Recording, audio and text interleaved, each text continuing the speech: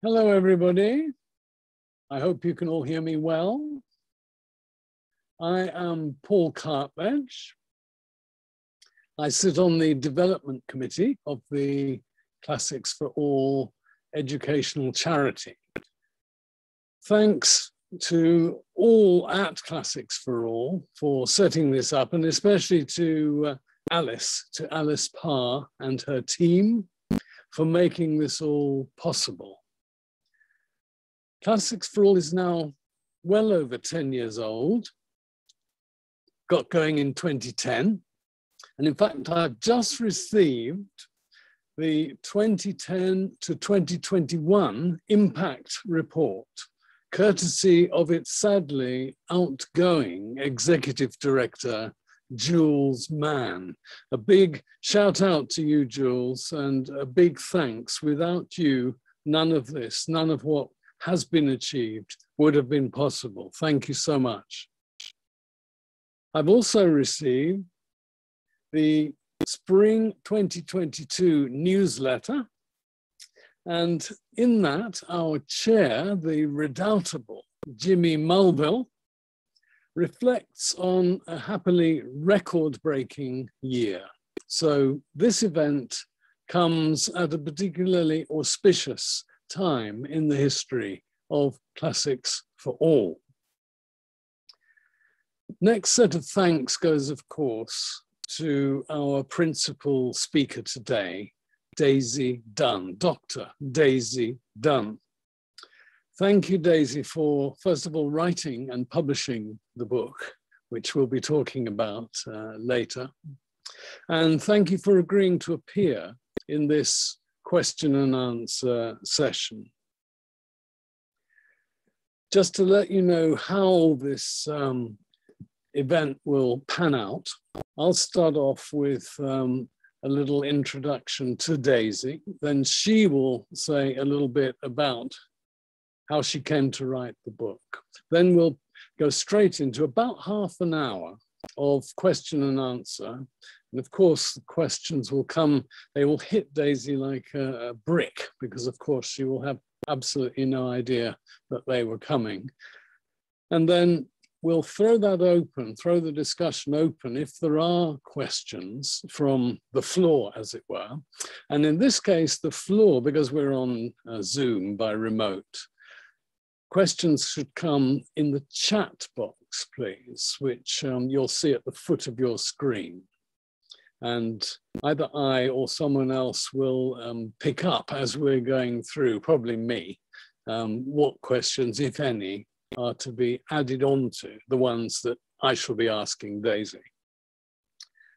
So it's a very, very great pleasure. Oh, I should just add that after Daisy and I are finished, then I shall be handing over to Hilary, that is Hilary Hodgson, who is Jules Mann's successor as Executive Director of Classics for All. So that's an absolutely wonderful coincidence and a terrific state of play for our organization. So without further ado, Daisy, I'm basically going to read out what is on the dust jacket of this rather beautifully produced book, not far from Brideshead. So Daisy is an award-winning classicist and biographer, born in London, and in fact she lives in London now, in Wimbledon, Southwest 19.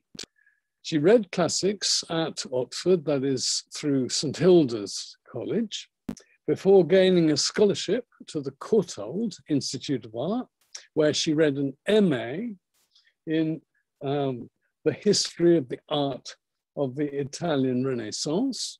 And then to complete her hat trick, as it were, she went on to complete a doctorate at UCL in classics and the history of art. She writes for a number of magazines and newspapers. She is, in fact, unlike myself, who is an academic, she is a writer more broadly, a broadcaster. And among other outlets, she writes for The Oldie, though she's by no means an oldie, as you will quickly discern herself. She is, and this is very dear to my heart, the editor of the outreach magazine of the Hellenic Society, of which I am the current president. And the magazine is called Argo, and I do recommend as many as possible of you either to join the Hellenic Society or somehow get access to Argo. Her first books, Catullus's Bedspread, the life of Rome's most erotic poet, and the poems of Catullus, a new translation, were published on both sides of the Atlantic in 2016. Her dual biography followed of the two Plinies, the elder and the younger, and this was entitled In the Shadow of Vesuvius, a life of Pliny, mainly one, but also the other, if you see what I mean. And that was an editor's choice in the New York Times in 2019. So Daisy, if I may hand you over to you now to, as it were, set the scene, and then once you've had your say, I shall start asking you a number of questions. Thank you very much. Well, thank you, Paul, and thank you everyone for joining me this evening. I thought by way of introduction, I would start to read from the first page of the first chapter of my book, just to sort of help set the scene of Oxford during the First World War.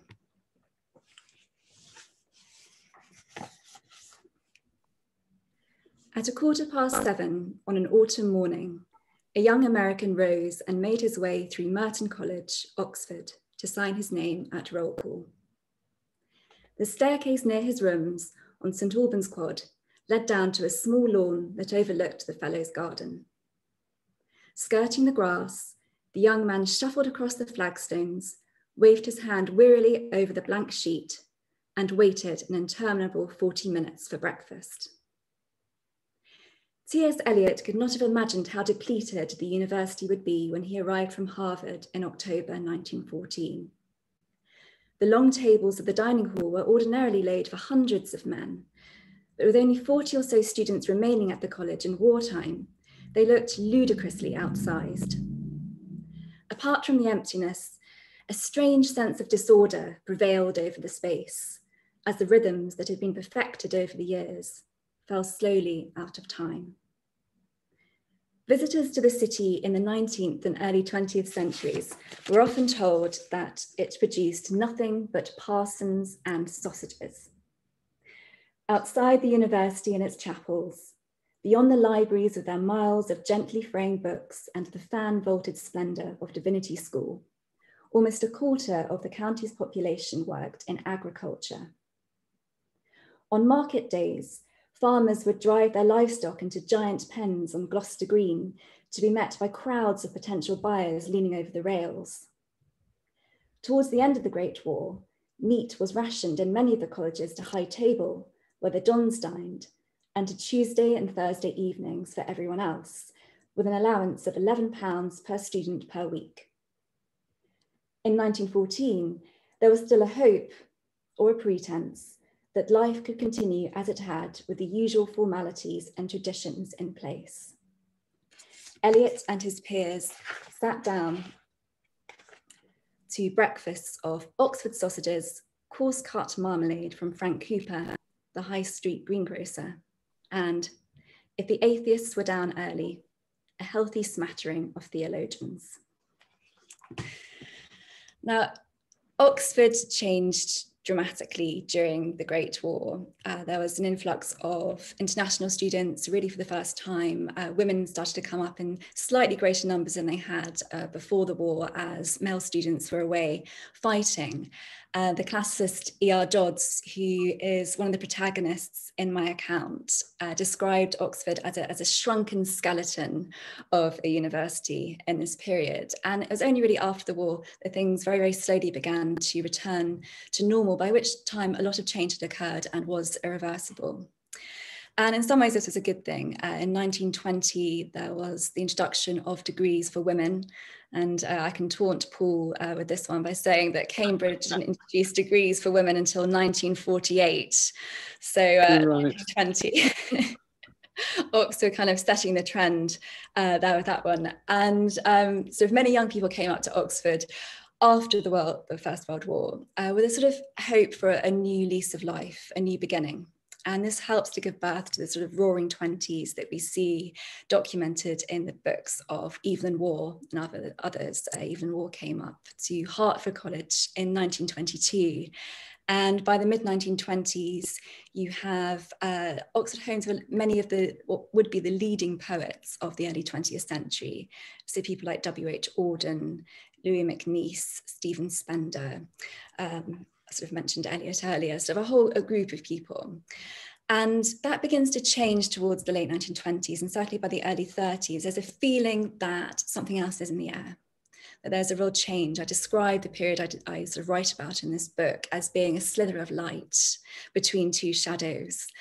And certainly sort of by the end of the 1930s, very sadly, that premonition on the part of the students is proved to be true. Well, thank you so much. Are you carrying on there, or would you like me to pitch in now? I'm happy for you to pitch in. Okay, so you're a classicist, Daisy, and your published works have typically, in terms of books, been about classical subjects in the sense of about classical figures, actually Roman rather than Greek. So what was it, apart from what you've already indicated, which gives us a pretty good, I think, suggestion? You're talking about great literary figures, but what was it that drew you to the interwar period as a classicist between the First and the Second World Wars? Well, I stumbled upon a story completely by accident. I went up to North Yorkshire in 2016 to speak at a literary festival. And while I was there, I thought, oh, I'll pop along to Castle Howard, because I'd never been before. And probably like most people, I was familiar with it from the 1980s TV adaptation of Evelyn Waugh's Brideshead Revisited. So my knowledge of the place was sort of almost confined to that. So I was really surprised when I arrived and sort of witnessed so much classical art sort of in the Great Hall itself. So everything from the son of Helios sort of falling out of the sky in his chariot to all the busts of the Roman emperors. And some of them had sort of direct relevance to the place. Think of Septimius Severus, he died at York, so you kind of see some relevance there. But I hadn't expected such a vast collection. So I started sort of reading up on this, and I was surprised that I hadn't realized that one of the leading classicists of the 20th century, Gilbert Murray, married into the family who lived at Castle Howard. I thought that's interesting. I'd read quite a lot of Gilbert Murray's work as a student. His name was certainly sort of on my reading lists. And I just became really interested in the story about sort of Gilbert Murray and the sort of competition for his job at Oxford, sort of the circle that he had with E.R. Dodds and with Maurice Bowra. And that was my starting point to look at the period sort of more broadly. And I was aware that there's been a lot of Oxford books in the past. There've been a lot of books on the Inklings and Tolkien and Evelyn Waugh and his friends. And I kind of thought there might be a space for the voice of a classicist to look at sort of what classics contributed to the conversation and sort of the culture in that period. And I was struck by the fact that this sort of trio of figures that I zoned in on, Gilbert Murray, Maurice Bowra, E.R. Dodds, are actually friends of a lot of these people in these other two groups, the sort of the Evelyn Waugh group, also the Bloomsbury group, and the sort of the Inklings as well.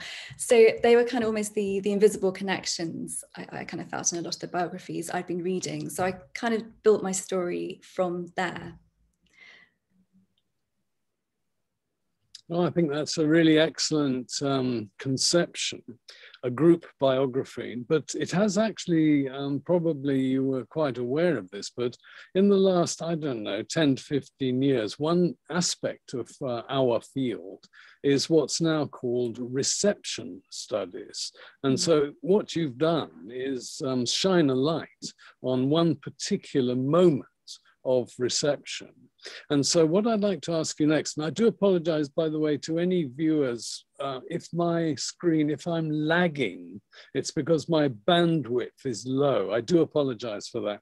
What I'd like, would you please situate classics as a discipline as broadly as you care to? Not just at Oxford, in other words, because in a way, Oxford was, and some people would say is, the premier center of classical studies in this part of the world. But could you say a little bit more about classics in the UK, perhaps, to begin with, more generally in the interwar years?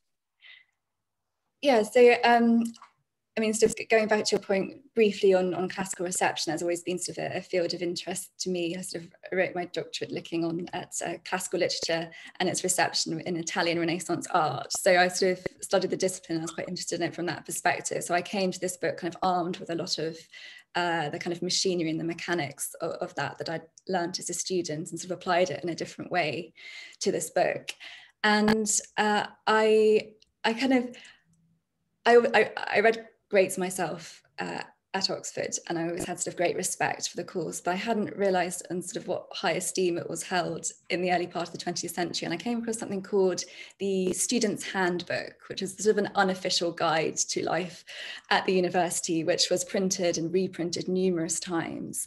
And this book has a description of Literae Humaniores, as it's known in full, as being the premier school in dignity and importance, and sort of making the sort of the greatest demands on students and also on the examiners, which seemed quite overblown to me, but obviously it kind of reflected something of the kudos associated with the subject and that particular course at that time. And that was reflected more broadly in the fact that students of other subjects, such as English, were required to pass something called responsions, which were these sort of preliminary examinations, which were kind of preludes to their actual chosen courses, in which they had to sit examinations in maths and Latin and Greek, which is quite a tall order.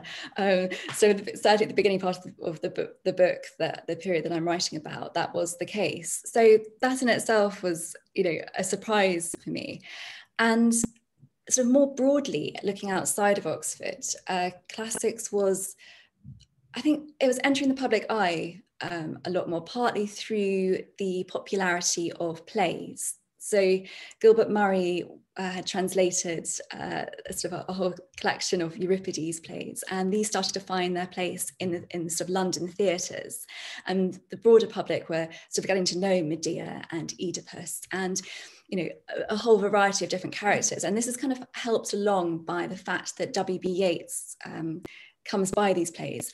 And he has this intention of creating a sort of a new theatre group for putting on plays which he saw as problematic. And he highlighted Euripides' Hippolytus as being a problematic and difficult play. So he approached Gilbert Murray and said, oh, will you come on board and sort of join this sort of theatre company that I'm putting together?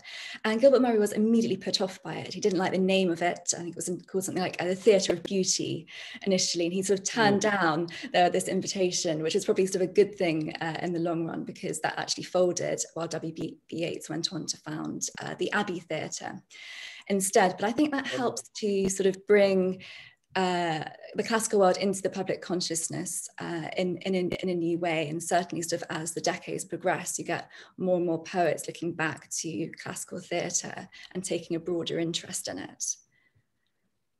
Well, if I can be a little bit autobiographical, like you, I read greats rather earlier, a little way before you did.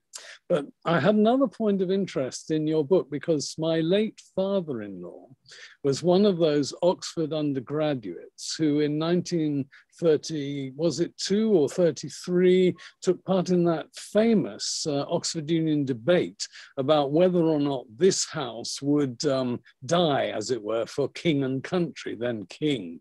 And the vote was a pretty substantial majority for not doing so. And that caused caused a scandal. And my point here is that that's because Oxford then was quite a big deal politically in the country as a whole. Oxford had its own MP. And I should add, my late father-in-law was one of the very first to volunteer in 1939, when actually he was asked whether he would sign up for King and Country. But nevertheless, I think what's important and interesting about your book is it's not just an esoteric interest that you have in certain figures in Oxford classics, but that Oxford and within Oxford classics were quite a big deal in the 1920s and 1930s. So thank you very much for that. Now, we move on. You've already mentioned you select certain protagonists, and in a way, a triangle, you know, the eternal triangle. In this case, it's a mentor, a patron, and two students. And then it's the relations between the three of them that are your informing thread through the book. So could I just ask you to begin with to say something about each of those three? And shall we begin with Gilbert Murray? Do, you know, dilate, do say more than you've already said, because we're going to come back to his theatre. But I'd like to hear a little bit more about his role as professor of Regis Professor of Greek, and secondly, within the League of Nations, if you could say something about that too, please. Okay, so Gilbert Murray was the sort of senior of these figures. He grew up in Australia, which was unusual in itself for this period. He was one of the few first professors to come from the Dominions. And he came over as a child after the death of his father. And he was educated briefly in London and then went up to St John's College, Oxford, to read classics. And he sort of did a brief fellowship there, and his first sort of proper job was at Glasgow. And in the interim, he met and fell in love with Lady Mary of Castle Howard, and I sort of dedicate a chapter to his rather sort of fraught attempt to woo her. It takes years. It's quite sort of reading these letters. It's a very unusual setup where he is writing back and forth to her mother, and she's quite sort of staunchly opposed to the idea of getting married.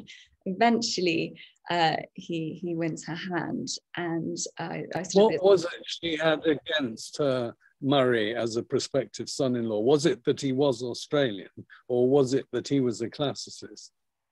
Well, so the Countess of Carlisle, who ended up being his mother-in-law, she had quite lofty ideas for her children. She wanted one of the sons to come on and become the Messiah, and she wanted the girls to marry well. And he wasn't from the wealthiest of families, but I think that wasn't her main objection to him. I think when he first began to woo her daughter, she was more keen on him than the daughter was. The daughter said she didn't want to become a Mrs. Carlisle to him. She wanted to have her own life. You know, she was a very headstrong, and I think that's that kind of adjective I'm sort of slightly about. But she was a woman who knew her own mind. She knew what she wanted. She wanted to be able to do her own sort of work. She was a great linguist, and she didn't want to have to sort of just be wife to him. And she had that worry about him. He didn't have a job initially. I mean, he kind of won this job at Glasgow, as I said, and that kind of helped to decide matters. And then he went on in 1908 to be elected as Regis Professor of Greek at Oxford, which was extremely prestigious. And he didn't think he was up to it initially. There are some really interesting letters he writes to his wife, Lady Mary, in which he says he doesn't think he's published widely enough. He doesn't think that his interests are focused enough. And he was succeeding Ingram Bywater, who was a sort of a specialist in Aristotle, among others. Yeah. And he just didn't think he was up to it. And arguably he hadn't published a lot. And it was a bit of a gamble to choose him, but that gamble paid off. And he stayed in that post until 1936. And then the question came as to who would succeed him in that role. And so there were a few sort of options in Oxford. There was someone called John Denniston, who was a sort of very able classicist. He sort of worked on the Oxford Classical Dictionary. And then there was Maurice Bowra, who had studied under him as a student. He was someone who saw service in the Great War. He was in the trenches. He didn't talk a lot about his war experience. It was clearly very traumatic. And he was a very vibrant character. He's sort of known for his witticisms. His friend Isaiah Berlin described him as one of the great wits of the era, and say things like, you know, I'm having a long and interesting silence. And this is for someone who couldn't speak a word of English. So he was very sort of sharp and you know, very, very witty. And he kind of assumed that he would be getting the job, that he'd be becoming Regius Professor afterwards. But there were Can I just take you back to the First World War for two reasons. One, Murray becomes a founder of the League of Nations, which is desperately trying after Versailles, after the horrors of the First World War, to prevent that ever happening again. Of course, in a sense it failed, though he saw some virtues, even though war broke out. But secondly, because the third of your trio, Dodds, has a very specific non-relationship, very hostile relationship to the First World War. Unlike my father-in-law in the Second World War, could you say a little about Eric Robertson Dodds's background and his attitude as an undergraduate, and why that impacted on his career, not just then, but also we're going to come up to the big bust-up in 1936. Yeah. So it's really interesting hearing about your father-in-law and his position in that debate. I mean, that debate was defining. And I think we look at it in a completely different way today, because we underestimate how pacifism was viewed. I think we've almost forgotten how pacifism was viewed in the First World War and between the First and the Second World War. So I'm leading back to Dodds from here, but in this debate of 1933, the King and Country debate, as you said, the students of Oxford, the Oxford Union, voted by a considerable majority that this house would in no circumstances fight for King and Country. And this created headlines across the world. Churchill sort of blamed the students for presenting Britain as being decadent and weak, you know, which is a strange attitude for us, I think, to understand in this period. I think we'd view it like that at all. But this really, you know, came home for E.R. Dodds. E.R. Dodds was a young Irishman who came up to Oxford just before the First World War. And he was there during the war, and he refused to fight. And he was he was a pacifist by nature. And he would talk over his position with Gilbert Murray, who was sympathetic. He was sympathetic towards students who were pacifistic at a time when it was dangerous to be so. And E.R. Dodds, further, he decided to reveal his leanings in the Easter Rising and his support for that. And he was pretty much told not to come back again to Oxford. So he had to sort of take a year out. He was allowed to come back and sit his exams, but he wasn't allowed to sort of hit a final year of tuition as he would have expected. So that's the difference, I think, between now and then. It's kind of unimaginable, but it was a completely different attitude to pacifism in that period from what we would expect. And this haunted Dodds throughout his life. There was a real attitude in this period that if you haven't fought for your country, that you are sort of, you know, unpatriotic, and that you are kind of, I guess in some ways, kind of a lesser man than someone like Maurice Bowra, who's kind of proudly gone and sort of defended his country, you know, through trench warfare. Did Bowra come with any kinds of handicap, extracurricular, I mean, black marks that might be held again? I'm trying to get at, their scholarship is one thing, but as we all probably know, appointments are not often completely rational and based on objective criteria. There's always something other than their actual publications or their ability to teach and whatever.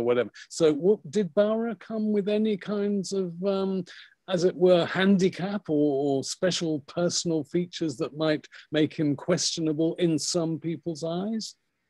Well, Maurice Bowra was gay, and he never came out as gay explicitly, he spoke of sort of courting several women. He proposed to more than one woman in his lifetime. And the sort of the full truth of his sort of romantic life isn't known because he didn't share it with other people. And I think we have to remember that homosexuality in this period is illegal. And he couldn't be as open about his private life as maybe he wanted to be. I mean, certainly I think among certain sets in Oxford, it was kind of an open secret. There were certainly students who were aware of his sexuality. But in terms of sort of the broader university, he had to be quiet about it. And there was a sort of a real pressure on him to be so. So that kind of, in my feeling and sort of the sources that I read, I very much got the impression that he was held back because of that. And there is a certain literary connection possibly with a certain character in a certain book, Brideshead? Yes, yeah. So this is another thing, another sort of reason why I think it's sort of important to look at the sources. If you've read Brideshead Revisited, you'll come across Mr. Samgrass, who is the Don who's sent to sort of keep an eye on Sebastian Flyte as he becomes increasingly drunk and out of control. And Mr. Samgrass is a horribly treacly character. He does not come out of the novel well at all. He's very, very obsequious. It's very hard to take to him. And so my view is that sort of, I mean, Evelyn Waugh was quite a mischievous character. He was quite sort of, he had friends, but he had frenemies. And I think sort of his relationship with Maurice Bowra, he only really kind of got to know him well later in life, but he was quite sort of, difficult. And he wanted to present him as being a sort of a less popular character than Maurice Bowra really was. Maurice Bowra was popular with students, but you won't get that impression from reading Brideshead Revisited and seeing him sort of vocalized through Mr. Samgrass. So that in itself I found interesting.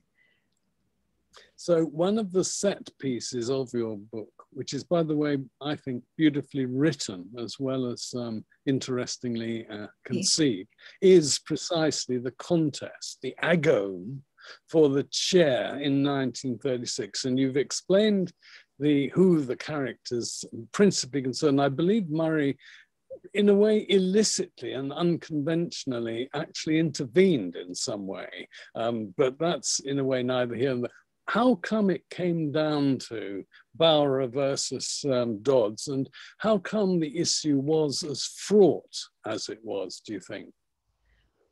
Well, the particular professorship, this Regis professorship, the process by which a professor is elected to that post, but it was more so back then, kind of shrouded in secrecy. It was a crown appointment by its nature. It was created, the whole sort of position was created by Henry VIII in 1541. And sort of typically, so the monarch at one stage would select someone.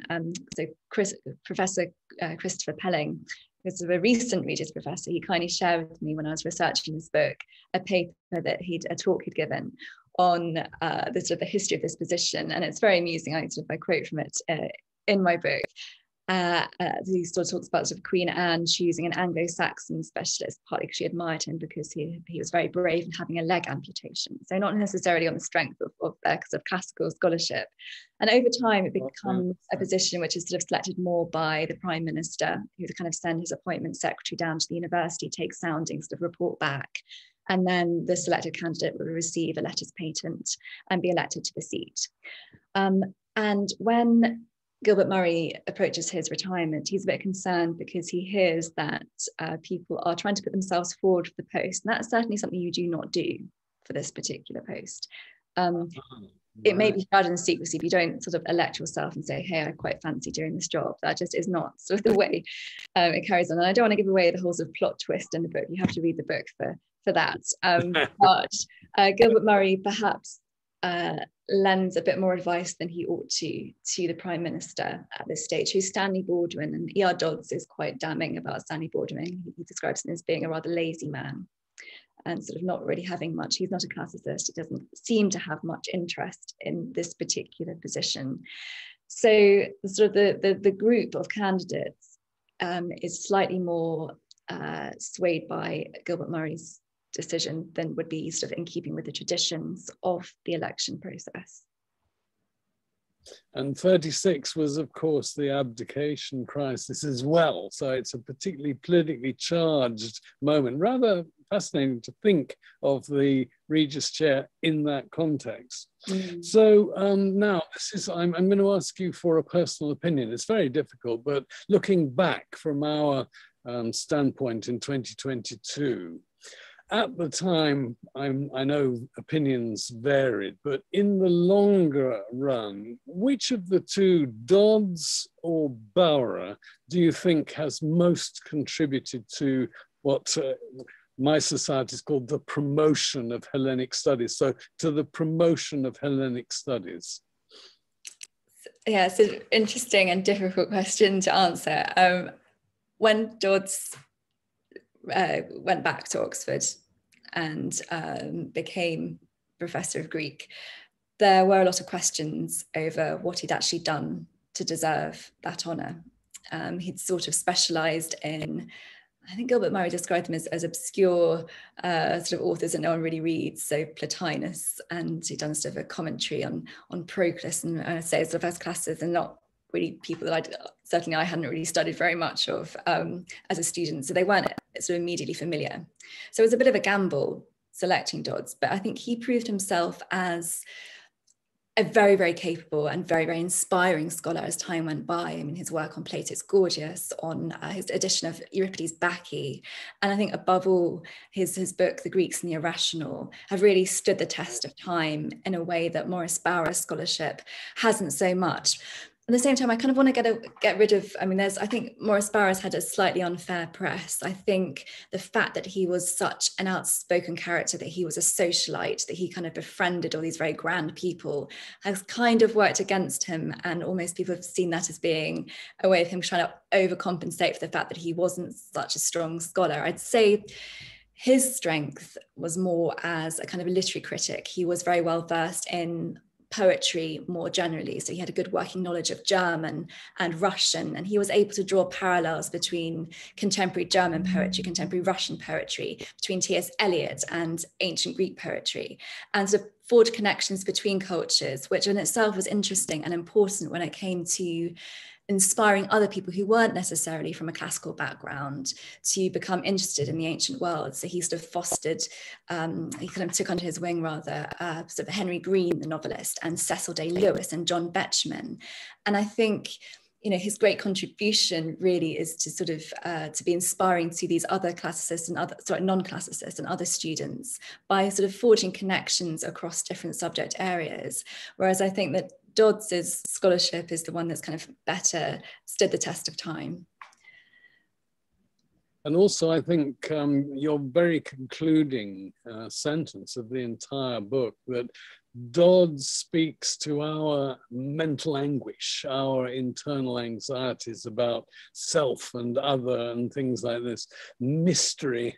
And of course, Dodds was particularly interested in the super or paranormal, which of course many, many people are today, because the real world, as it were, the normal, seems pretty ghastly, and one wants some kind of either escape from it or some kind of insight into it. So in a way, Dodds has proved to be a far more modern or even contemporary figure than Bowra. Well, now you mentioned earlier, now this is more a question of Murray, but it's also related to Dodds, because Dodds, when he was at Birmingham, he attracted to himself someone I don't think we've mentioned him yet, have we? Louis MacNeice. And Wystan Auden, I think you did mention, but I mean, it's quite extraordinary. Dodds was drawn to such modern figures, one of whom was, of course, a classicist, an Oxford classicist, namely MacNeice. So translations. You've pointed out that T.S. Eliot was particularly critical of Murray's verse translations of Euripides. Why was that? Was it merely literary jealousy of one literary figure of another, or were there some substantial, either conceptual or straightforwardly linguistic issues at stake? I would say it's not jealousy so much as T.S. Eliot. He was very, very rude. I have to say about Gilbert Murray's translation. And he called Gilbert Murray a very insignificant follower of the pre-Raphaelite movement. And he wrote publicly sort of an essay about his translations. And he had a point insofar as if you read Gilbert Murray's translations today, although brilliant in many ways, they're very, very florid. And I think Maurice Bowra put it best. He said that Gilbert Murray translated consciously in an archaic way and in an idiom in which the British public at this time were comfortable. So it has sort of elements of Swinburne and the kind of other poets that people were reading, and it has that kind of Victoriana kind of quite flowery, florid nature to it. And this wasn't off-putting for a lot of people. So, I mean, suffragettes, for example, were reading passages from Gilbert Murray's translation from Medea. The BBC would still put on Gilbert Murray's plays during the wartime stuff because they were thought to resonate with wartime audiences, and they remained popular. But at the same time, T.S. Eliot picked up on the fact that there was something very, very old-fashioned and quite distancing about those texts, which he felt stopped, I think, modern readers from being able to connect with them in the same way, and he wanted to remedy that. So when he became an editor at Faber and Faber, he took on Louis MacNeice, who, as you say, E.R. Dodds befriended. He befriended him at Birmingham. And Louis MacNeice translated Aeschylus's Agamemnon. And he did that, very well. A few years ago, I put together an anthology of stories called Of Gods and Men. And I was choosing sort of passages of stories from different classical texts in English translation. And I chose Louis MacNeice's translation because I found it interesting. And I think it is a very clear translation by comparison with Gilbert Murray's. But at the same time, I think there are aspects where there are certain passages I find almost too plain. I feel like almost Gilbert Murray had something over it in certain bits. So I kind of think that, Eliot was, very, very mocking of all the kind of ear to thus and hither and thither. And, we probably don't hate that so much today, but at the same time, I think it's a question of balance. So it is partly stylistic, partly a matter of form as opposed to content.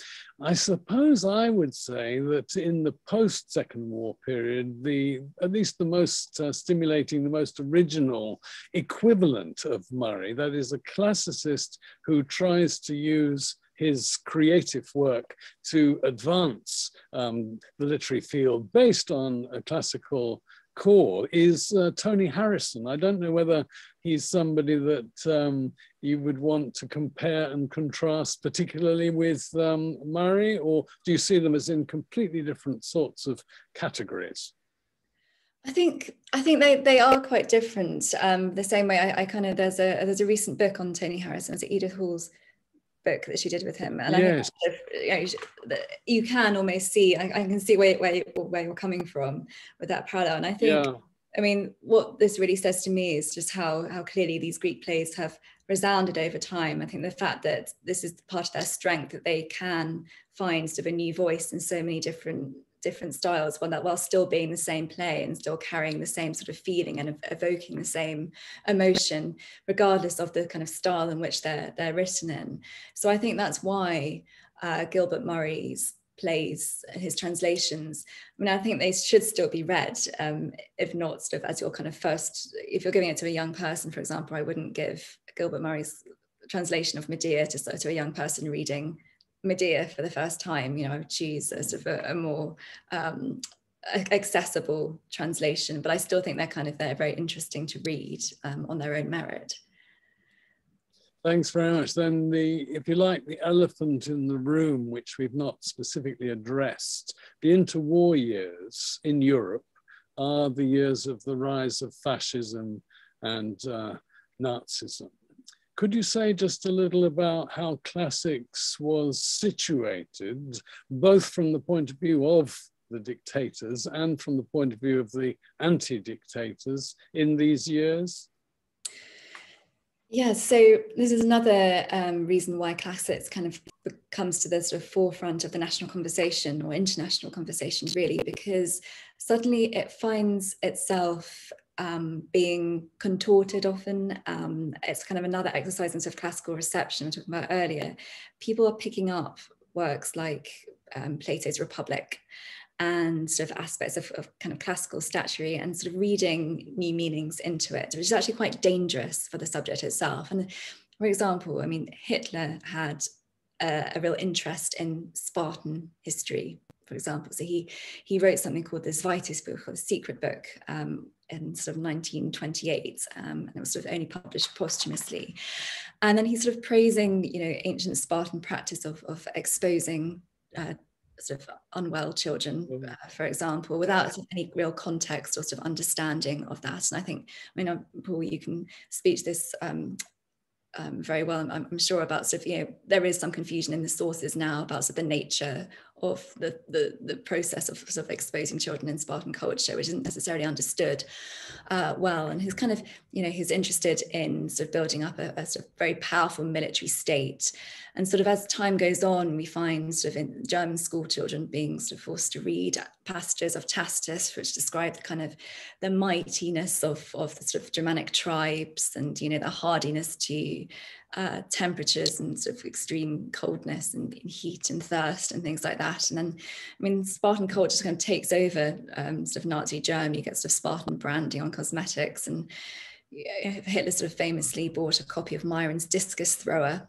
Sort of another sort of example of sort of admiration for sort of bodily strength. So it's kind of, you know, it's contorted in a way which is incredibly troubling. And one of the scholars at the time talks about there being sort of a real distaste for Plato sort of developing in the West as a result of the way that Plato's texts were mined and sort of taken out of context.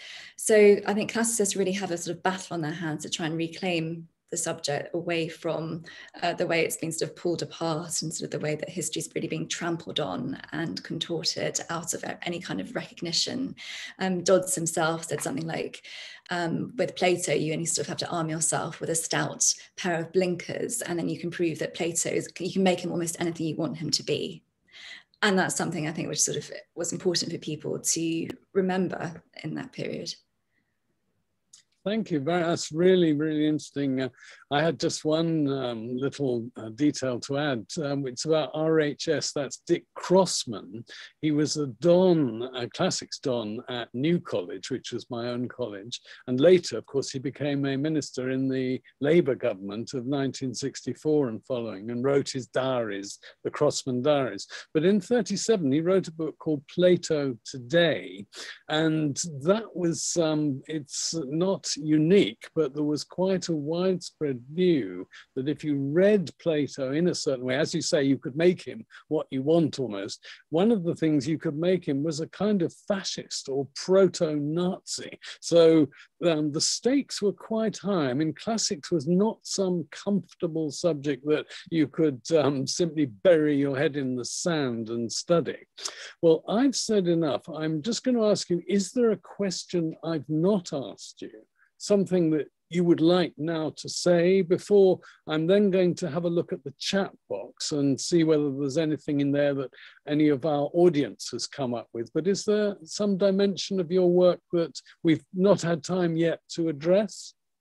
I think we've covered it quite well. I mean, I would say sort of what's interesting sort of in the period I'm writing about in particular is sort of the way that sort of opportunities develop for women in this period. I think Gilbert Murray is doing a lot to try and champion young women and sort of foster an interest in classics within them. And you sort of find people like Mary Renault sort of attending his lectures, which I think is interesting. And I think sort of more broadly, there's sort of the interest in classics and sort of the fact that people were, I think, immediately familiar with a lot of it. If you read a book like Zuleika Dobson, you know, there's sort of references to Mommsen, as if so, like any reader is going to know who Mommsen is. You know, it's things are written on a slightly different plane and with different assumptions to, you know, if we're writing a book today. So I think the nature of the subject has changed, and so the familiarity with it and assumptions made, you know, things have shifted around, and, you know, in some ways for the better. And it's really, I think, pleasing for me that more people are, you know, able to read classics. There's a lot more of these texts which are translated in English, and so everything's become a lot more accessible. And I think that's, you know, a really good thing. And in my book, what I'm trying to do is to pinpoint the time where this is starting to happen, you know, where things are starting to open up, opportunities are beginning to be found by, you know, writers who aren't necessarily those who've, you know, been studying Greek since the age of 6. Things are starting to change. I'm very glad you mentioned Mary Renault. She's probably my favorite historical novelist of all time. And The Last of the Wine, 1956, is probably my favorite historical novel of hers. But I also take the hit, Daisy, that we in Cambridge were incredibly backwards in making women equal in terms of getting degree. But I would add that in Oxford, in your period, there was actually a quota, wasn't there? I mean, a numerical upper limit on how many females it was tolerable for the men to have to put up with as their fellow undergraduate. Yeah. We've moved on.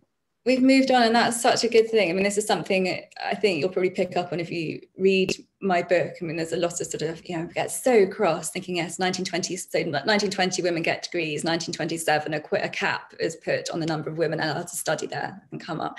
And so I think this is why I found this an important book to write. I need to sort of shed light on things, even if they're negative things, because we need to understand where we've come from, you know, even if they're good things, if they're bad things, and sort of, you know, to understand the past and the history of our subject, as well as the present and the future of it. So now draw a deep breath, because I have looked in the chat box and I found a very long but very articulate question from one of our viewers, and he is called Howard Anglin, and this is the question. The story of Brideshead, even in the chapters set at the university, show a world in which students and some dons moved between Oxford and London and the country, with the circles of each world overlapping.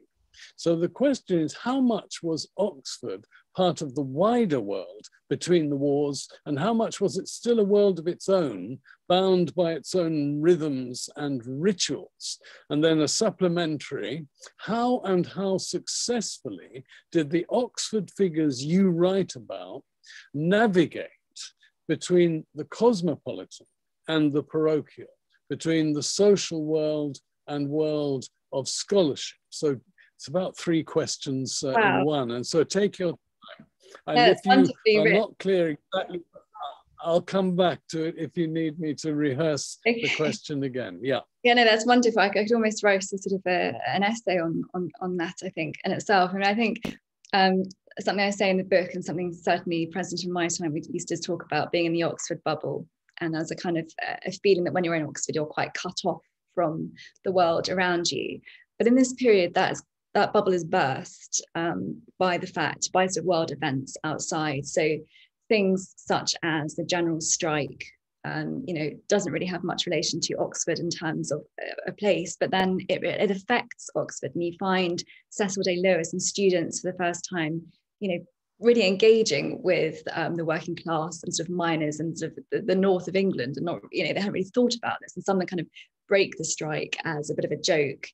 At the same time, there's a sort of a feeling among some of them, at least, that something important is happening. And there's the student newspaper Charwell. There's an editorial describing this as being, you know, a really important turning point in the 1920s. So external events begin to sort of impinge upon Oxford. This happens again in the run-up to war. There's a kind of deputation of Nazis who arrive in Oxford, and Dodds has to meet with them. And so there's a feeling that you can't remain kind of cut off in Oxford. And this is part of the story I'm trying to tell, that Oxford's a lovely kind of bubble of an Arcadia in some ways, but at the same time, it's impossible in this period to remain in isolation from it.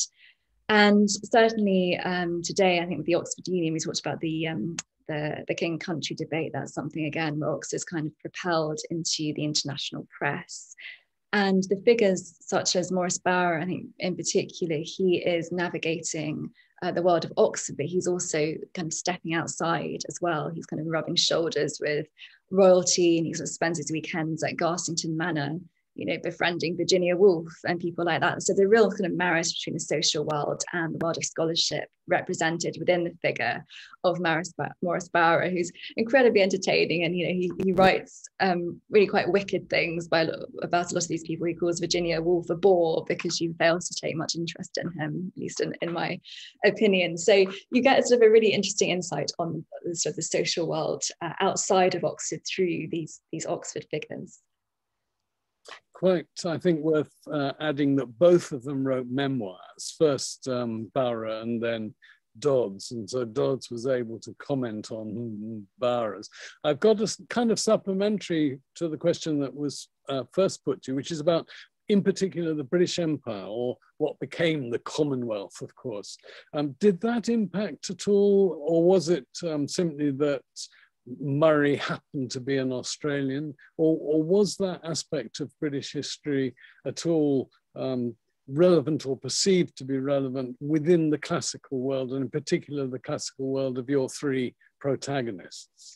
I think by virtue of his position, so Gilbert Murray was involved in the sort of the initial paperwork of the League of Nations Union, which was, he actually served as the chairman of this body, and it was a kind of body to try and promote public interest and support for maintaining a league for peace after the First World War. And he's going to Geneva, for these sort of conventions with sort of political figures. And I think because he's Regius Professor of Greek and he has this other hat on as well, there's a kind of link that's forged between them. And he's certainly sort of really engaged in things like the Abyssinian crisis. And, because people in Oxford know that he's going to these meetings and he's hearing things sort of from Parliament and from Westminster, they're all kind of bending his ear and wanting to find out. He kind of lands himself in trouble for talking about things that he shouldn't be talking about in Oxford. So that helps to create a connection sort of with the wider world, sort of through really the League of Nations work. And a lot of the students are interested, not just because Gilbert Murray's involved, but they're joining the League of Nations Union themselves. There's kind of quite a strong membership among them. So I think that would be my answer. Thank you very much. Now you've got, as you I hope know, many fans, and several of them in the question and the chat boxes have demanded to know, what is your next book? They're waiting for your next one. My next book is a brand new history of the ancient world, told predominantly through the women. So it's a big book called Pandora's Revenge. So it's in the pipeline. Oh, well, that's excellent. I think that will make very interesting reading for many people. Thank you very, very much. I'm going to now conclude this segment of our event, and thank you for answering the questions so fully and clearly. And we're now going to move on to a segment about the educational side of our Classics for All charity. And so I'm going to hand over now, thank you, Daisy, to Hilary Hodgson. Hello, hi, and I've got with me tonight, thank you very much, Paul Cartledge and Daisy. That was really inspiring. As Daisy says, the whole impetus and mission of Classics for All is to foster interest in classics in state schools. And since we were founded 11 years ago, we've actually put classics or supported the development of classics in over 1,200 schools, many of them in quite disadvantaged neighbourhoods. And that's required quite a lot of focus on imaginative ways of making people feel comfortable with classics. And I've got with me tonight Joan Foley, who was the former head of the postgraduate certificate in education course at the University of West England, where she led the secondary English course. And I've brought her along just to demonstrate that although we work largely just with teachers in schools, we also work in teacher training. And Joan is a teacher trainer, and her own story is fascinating and reinforces quite a lot of the points I think we have about classical reception tonight, and popularising and fostering a broader interest in classics for young people, whatever their background is. So I'm just starting with you, Joan, and your own background. What when did you first kind of encounter classics yourself? Is it something you were brought up with? No, not at all. Not at all. I didn't know there was such a thing called classics, didn't know it existed. Went to a fabulous state school actually in the Midlands, and we were some of the first few students to think about going to university. I know I only look 27, but this was years and years ago. So talking about 1979, when I was applying for university, and it became clear to me that to do an English degree, which is what I wanted to do, meant that I needed to have Latin as an O-level. And I didn't have Latin as an O-level, and nor did my best friend, who was also going to go to university to read English too. And so our state school got in contact with the grammar school and asked, could somebody help us? And we had a visit by a teacher who came along with some books, but sadly didn't come back. So there was a rather frightening bit of a fight going on outside the classroom that we were in, and she decided that she wasn't going to come back to help us. And that was my first feeling that perhaps this wasn't for the likes of us, not for the likes of us. Luckily, went to university. I did read English, but I will point out that on the reading list that I received before I started my course, there were some books that I'd never heard of. One of them was the Iliad and the other was the Odyssey. And so there was a sense that you needed to have this kind of background before you could move on and study. Fast forward to my being an English teacher in the state system, and the new national curriculum that came in the 90s, and there enshrined in the English national curriculum was a demand that in the English classroom we should be teaching Greek myths and legends.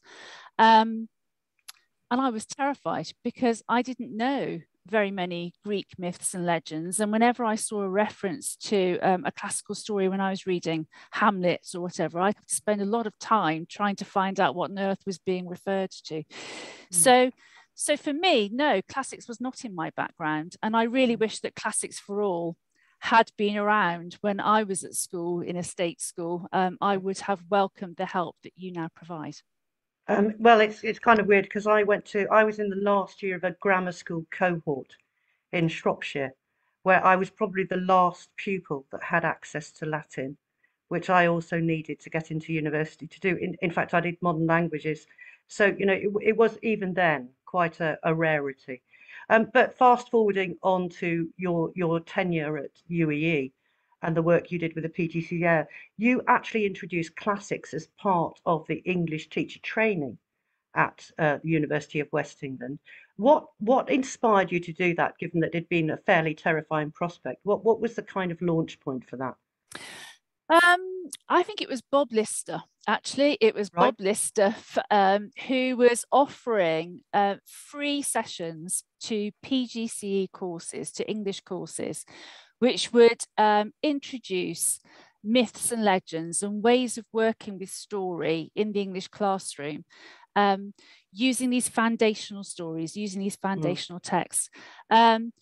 Talk to anybody who is running a PGCE course in the country, and you'll find out that they'll be very interested in any free CPD that's available to them. And so without knowing Bob and without knowing what he was going to do, I invited him to come and work with my trainees. This was in 2011. And the session that we had was one of the most inspiring bits of teaching I think I've seen for a long time. So with his depth of knowledge and with his absolute joy in story, he shared myths and legends using the storytelling of Hugh Lupton and Daniel Morden to really get those trainee teachers excited about myths and legends. And in 2 hours, we could see that there was an awful lot that we could take from that work into a Key Stage 3 English classroom. And it was from that point that Bob came every year to work with my trainee teachers. And in turn, we took those stories into our local schools, many of those schools in areas of deprivation.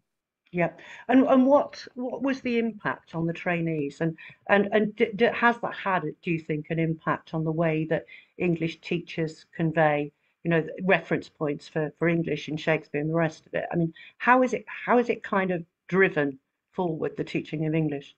So lots of the trainees, when they start their teacher training, always talk about the fact that they feel that they don't have enough subject knowledge. Yes, they've got their degrees in their subject area, but when they actually encounter what the English curriculum is in school, it's a very different beast from the kind of English degree courses that they've been studying at university. And so what they wanted to enrich that subject knowledge and to have confidence in what they're offering their students. And it was absolutely the case that, having taken part in some of those workshops with Bob, they could see that their own discussion of English literary text could be greater informed by knowing about those myths and legends, and being able to weave those stories, being able very readily and very quickly to share those stories with their students in the classroom as just part of their repertoire, of their story hoard, if you like. Yeah. It was the richness that actually provided them in their teaching of poetry, in their teaching of Shakespeare, in their teaching of modern fiction, that they could see was really important. And equally, they could see that these stories had something to say to teenagers. So stories that have got moral challenges, have got debate, that don't have neat answers, that talk about changing, you know, metamorphosis, that the changes that take place in teenagers themselves are echoed, aren't they, in some of those myths and legends that we were able to share with those children. Yeah, so that breadth of cultural reference points, the kind of moral framework, the questioning. I mean, how has it developed? I mean, we've started, I think this has been quite pioneering for us, because we've now started to integrate this kind of work in a number of teacher training courses across the country. But what do you think the scope for developing this further, given that we don't train that many classics specialist teachers per year? What's the future of this? Well, I think it's really important that what we offer our new teachers and our children in school is the gift that is story, and it's the gift of stories that have something to say to us all. And I really feel that if we can encourage people to think that these stories are for them and they're not things to be frightened of, it is what they can draw on, is what they can say is theirs, that they can take those stories to their hearts. I think those things are really, really important. And if we take that into the English classroom, who knows, there might be a child in your English classroom for whom that spark of interest might make them want to follow the classics thread. Yeah. I think So we've got quite a lot of evidence that that's the case, actually, because we're starting to integrate quite a lot of classical subjects into the Key Stage 3 curriculum, into English, into history, into modern languages. And we're finding a steady stream of schools now coming to us and saying that all pupils, a lot of pupils, are interested and want to do classical civilization GCSE, or even Latin in some cases. So there's definitely a trend towards that. So all is not lost. I think time-wise, I'm going to have to stop us there. But I hope that's been a fascinating insight into some of the things we do. And for anybody in the audience who knows of schools or is a teacher and is questioning whether they ought to introduce classics, we do everything we do for free. All of the training we offer is for free. And it's down to some of the people in the audience tonight that we're able to do what we do. So thank you very much, Joan. That was brilliant. thank you. Thank you, Hilary. That was a superb interview with Joan. Joan, thank you. Inspirational. And just to say before I wrap up that if you look in the chat box, there are a number of contributions which have a wider relevance and significance. So thanks to Fiona, to Emma, to Alexandra and so on. Really good of you to take such an interest. And I see there are still over 60 people online, and we started off with well over 100. So I'm really pleased this is, at least on the surface, been an extremely successful event. Thank you again to Classics for All, and in particular, thank you, dear Daisy, one of my dearest friends. It's been such a pleasure, and we look forward to seeing you all, that is all of you, not just us panelists, but people who tuned in to listen for the last hour or so. Thank you all so much. Thank Goodbye you. for now.